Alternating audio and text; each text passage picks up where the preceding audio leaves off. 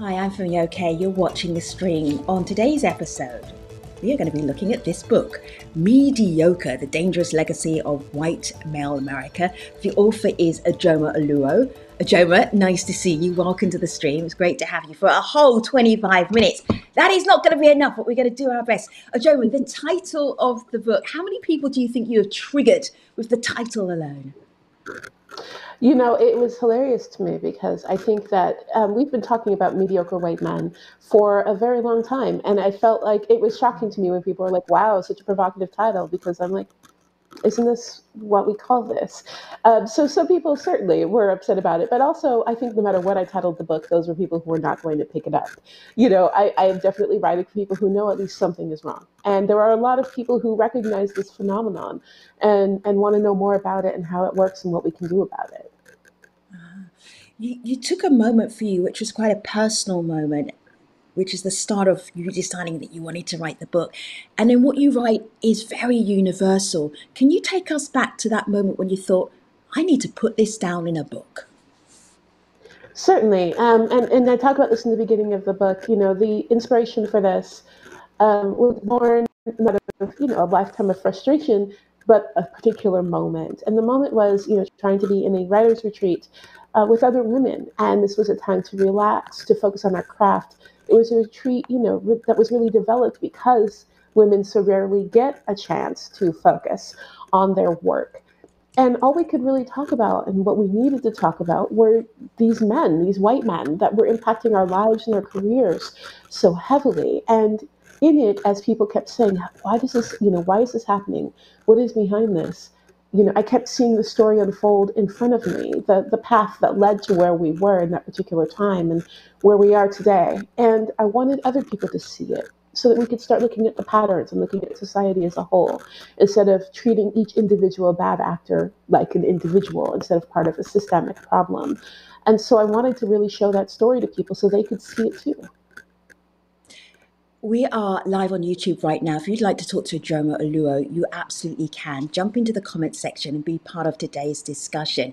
Our questions start with Edward McKinley, Ijeoma, who is a big fan of your work. Here's Edward.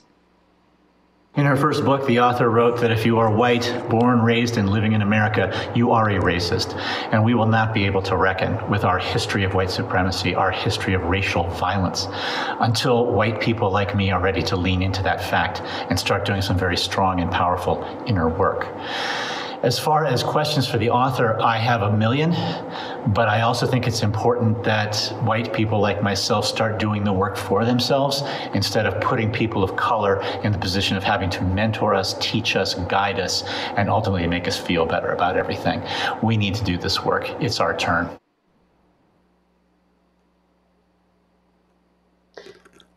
I think that that's very true, that we do need to do the work. And I think it's also important to recognize when people hear someone say, you're white and you grow up in a white supremacist society, chances are you are racist and white supremacist, you hold these beliefs, people get upset because they're like, I'm filled with love. But the truth is we're talking about systems and how we participate in them.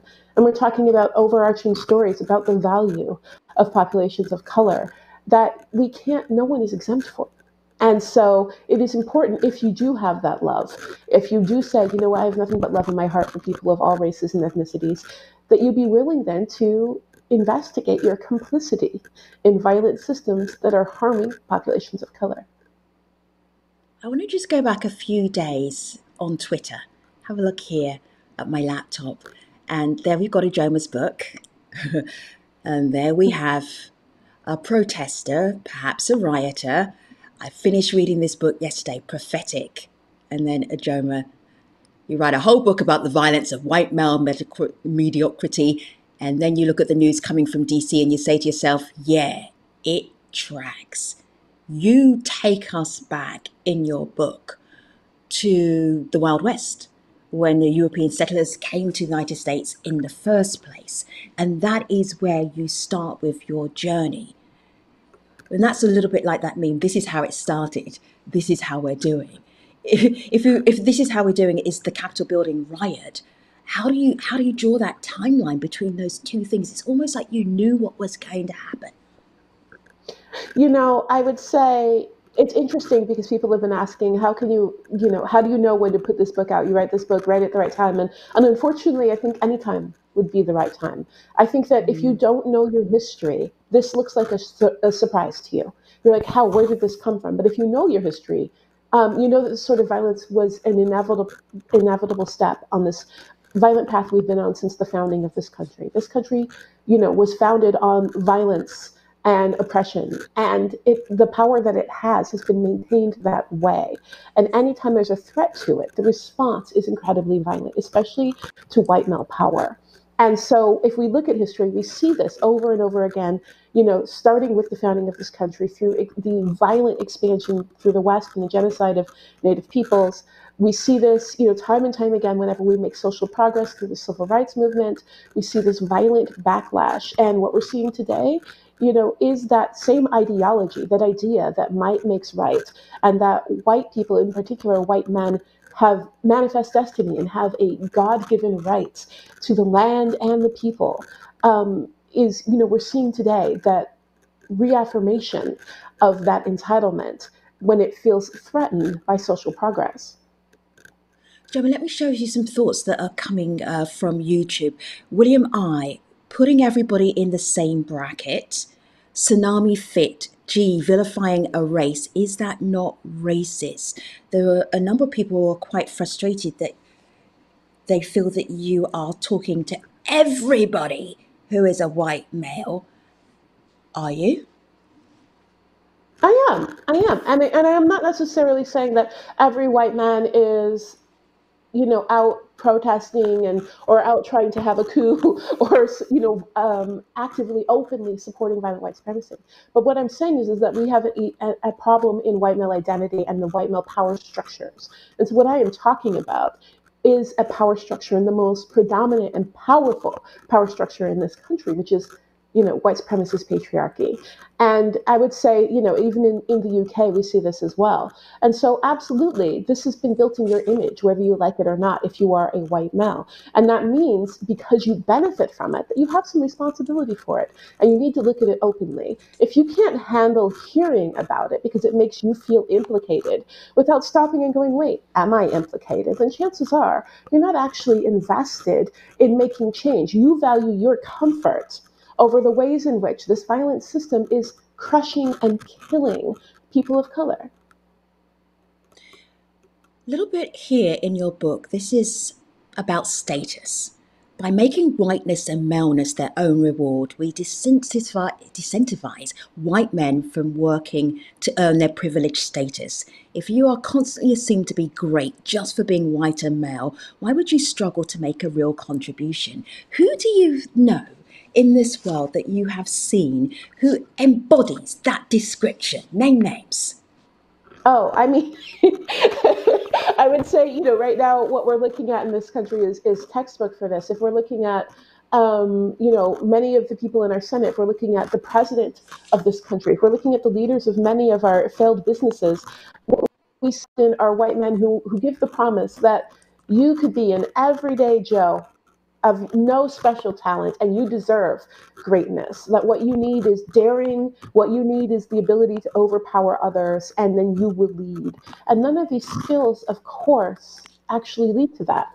But people want that. I think part of the appeal of people like, say, Donald Trump is that he made any kind of bumbling person who was afraid of their own mediocrity and failure feel like they could too lead. When we look at Trump's business record, this is not someone you would go, yeah, this person makes strong, smart choices.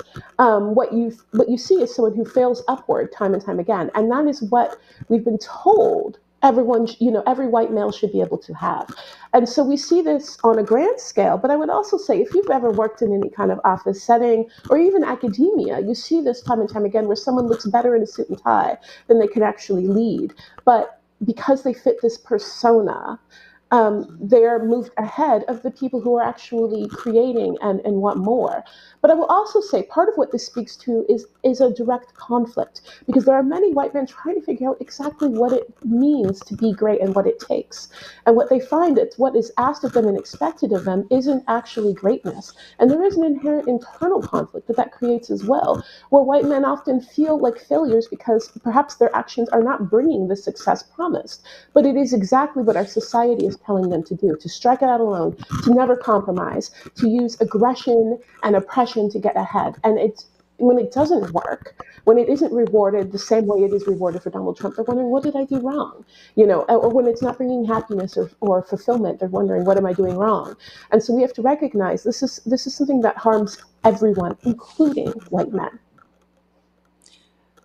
There's a part in the book where you take a moment to talk about some very high-profile congresswomen who came into power in 2018. So Alexandra Ocasio-Cortez, Ilhan Omar, Ayanna Pressley, and Rashida Tlaib, and how them just being in a traditionally male space was irritating the President of the United States and also a lot of people around them, including their own Democratic Party. So last summer, I just want to take a little moment where the four of them gave a press conference and spoke out about they were not going to be deterred by the president or anybody who was criticizing what they were doing and how they were doing it. Have a listen.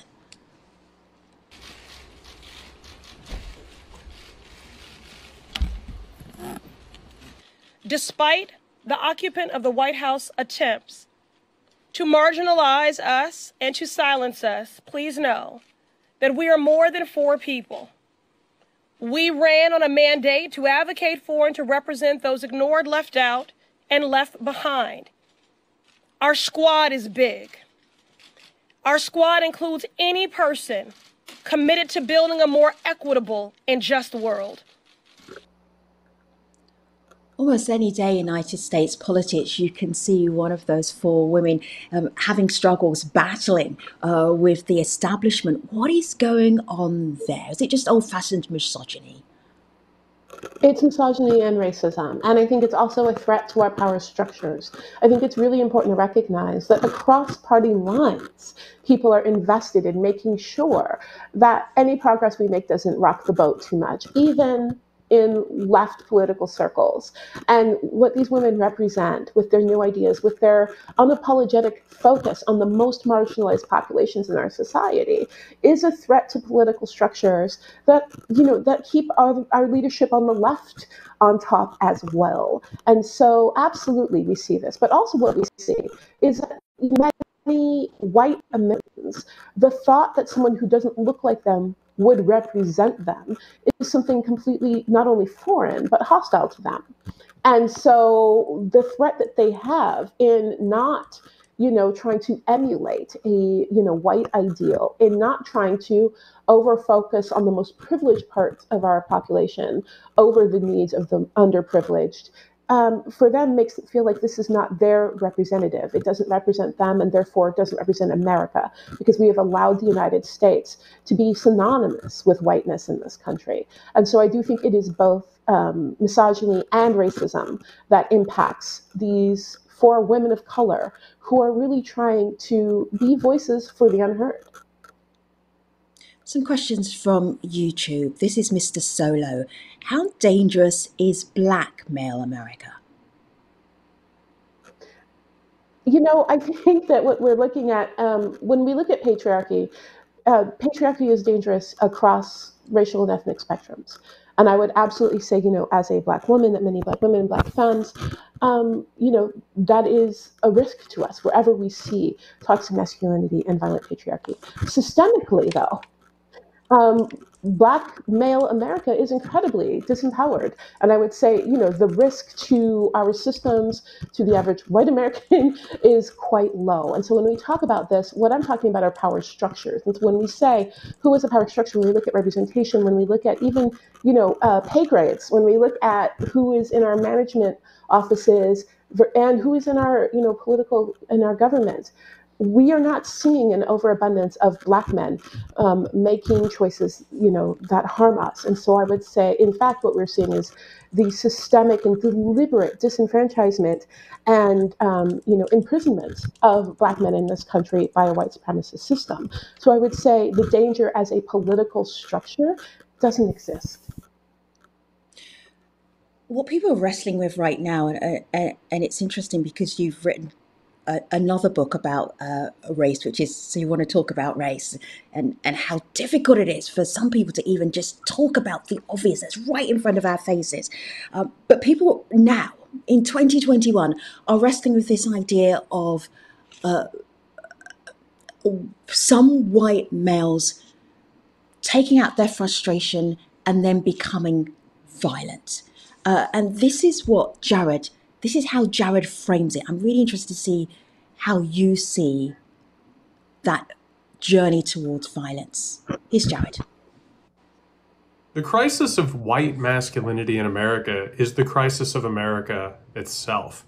And as white men feel that they are the victims of perceived persecution, or the belief that they're being left behind in the global economy or in any number of cultural wars and conflicts, they are becoming more and more radicalized and willing to join fascistic movements, anti-democratic movements, and are becoming more and more politically and also physically violent.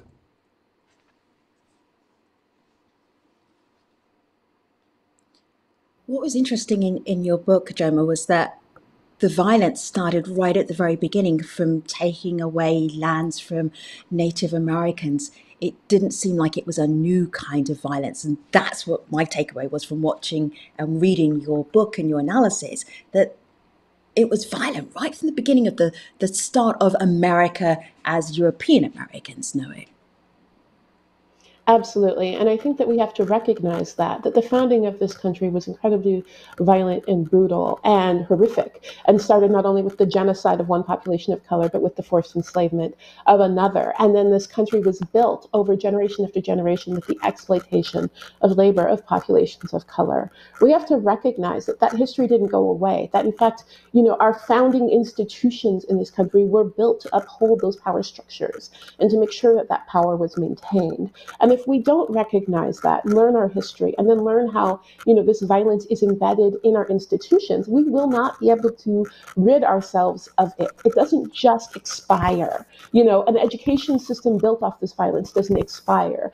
A criminal justice system built off this violence doesn't just expire. An economy built off this system doesn't just expire. We have to actually investigate it and tear apart the ways in which it is wed to violent white supremacy. On YouTube again, you're really inspiring a lot of conversations, Joe. I know you're used to this. This is Fly with Derek. How long is it going to take before things ever change, since it seems America has always had this issue? What are the main things that will lead to change? You are asked this question all of the time. I really am. And I think it's really important to recognize that part of why we haven't been able to make progress on. So there's a couple of things that happen. One is that we have, almost exclusively framed discussions on racism around personal feelings and personal animus. You are a racist if you walk around actively hating people of color, right? You are sexist if you walk around actively hating women. And then if you're not, you are a good person, part of the solution. But what we're actually talking about are systems. We're talking about systems built to advantage some populations over others, systems built to exploit the labor of members of our population and to give people a sense of comfort with that exploitation and oppression. And we are told to look at interpersonal relationships only because people make money off of these systems and gain power from these systems and don't want us looking at it. So when we do engage systems, right, when we start to make political change, systemic change, what we see is an immediate violent backlash, like we saw this past week, right?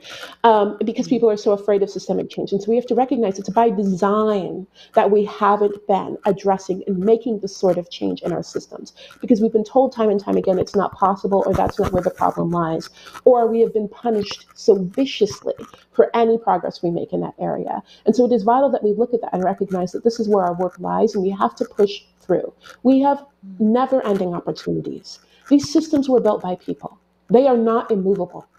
But we are told that they are, and we are led to believe that they are so that we won't do the work. But we are powerful. If we come together and actually start engaging in our systems to really push for change, we can create it. And if we couldn't create it, there wouldn't be such a violent backlash towards our attempts. It's because people see that change coming and they are afraid of it.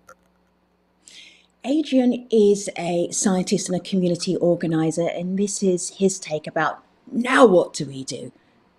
Here he is. I think there are a lot of people in the United States that are ready to reckon with racism and white supremacy. And the majority of those people are Black, brown, indigenous, and people of color. White supremacy is something that threatens our very existence and that is pervasive and is embedded within every system of this country. And so I think it will require white people giving up the advantages that they have for the mere fact that they're white. And so that will be the challenge. That will always be the challenge. Ijeoma, there was something I really wanted to touch on because you speak so comfortably and confidently about white supremacy, patriarchy. But when you work on a book like this, there is a toll when you talk about racism and white supremacy and hate. And people who don't like you talking about that make it very, very clear. Can you share that part of your work? Do you mind? Yeah, I think that anyone who, especially if you are a person of color, especially if you're a Black woman, when you threaten the system comes back for you, and people who are invested in the system come for you. And absolutely, my experience, while it might seem extreme if you're not doing this work, is not unfamiliar to many Black people who have been fighting for liberation and for change in this country. And so, we have been threatened. We have had, officers brought to our home when we were swatted. We have had to move from our home due to regular harassment and threats in our home. This is a regular occurrence, and I am not alone. And if you look at history, and even if you look at the book, you'll see time and time again, generation after generation, the way in which people are made to pay for speaking up around these systems. But I think it's also important to note that this comes for people, everyday people who aren't writing about white supremacy, everyday people of color who do something, anything, that inconveniences the power structure, that inconveniences whiteness in this country. You're often met with a violent backlash. And we see this in plenty of our news stories where, Black people can't have a barbecue or, sell lemonade without someone calling the police on them, right? These violent repercussions are waiting for all of us, no matter what we do, if we ever challenge the system or even inconvenience it. One more comment. This is from Liz Rainey. I'm going to ask if you could answer this fairly swiftly, because can you believe it? We're almost at the end of the show. How do you have these types of conversations with people who are still in denial of how racist America is? I would say this is advice I'm going to give to white people, because I believe that this is a conversation that white people need to have with each other. I don't believe this is the duty of people who have written about it. We've talked about it. We have our books. We have our articles. We've said what needs to happen.